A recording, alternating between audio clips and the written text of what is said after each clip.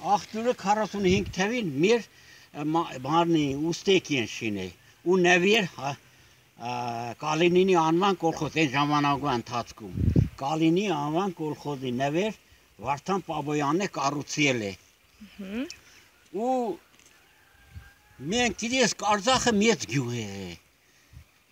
1000 տնտեսություն է եղել Կարզախը որից հայմիգվա դրությամբ 150 տունել չկա ինչու համար շրջանից մենք հերու էինք այսինքն մեր բարբարով կսեմ այսինքն մեր բարբարով բան չի են Ձեր համով բարբարով ասեք Հա մեր համով հա մերն ու Լեննագանի բարբարը նույն բանն են Դե համով ա էլի Կա տարբերություն կա բանը ինչ պիտի ասեիր մոռացա 150 տուներ 150 տունի մնացել 600 հոգի պատերազմ էին գնացել որից 280 հոգի հուշարձան է պատրաստած մեր անձամ գյուղի բնակչությունը ներդրել է դիք պատրաստել որը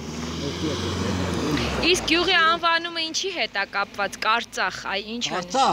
Կարծախ ես ասել եմ այսի ձևի մենք ինձ փոքր մի մեշիկ ունենք ծառատուն ունենք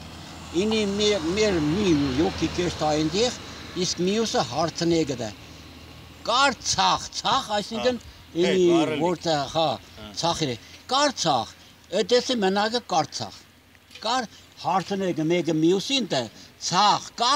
Կարծախել մնում է Ինչքան ժամանակ է դա Իդի շատ շուտ ժամանակ Իսկ գետը անուն ունի Հա Գետը անուն ունի Իսի չէ Պրոստը անուն չունի էդի Կարծախի Կալինինի անվան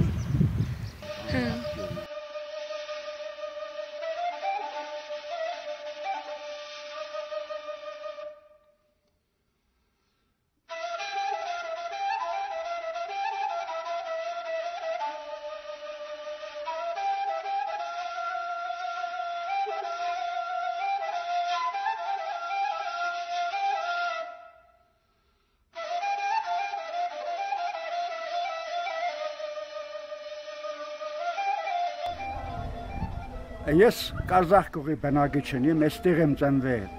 1938 թվականին։ Մանկությունս անցկացուցել եմ Վրաստանի խորքերում։ Այն առաջ գեգեճկորու սերժանտը կոչվեր, հիմա է մարտվել։ Մինչև 8-րդ դասարան գնացել եմ այնտեղ։ Միջնակարգավարտել եմ փոթին։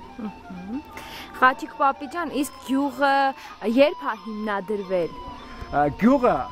առաջի գալողները 1826 թվականին են եկել։ 6 հոգի են եկել սկզբում։ Եկել ուսումնասիրել են։ Հիմնականապես գալողները մեր գյուղի Էրզրումի մարզից են։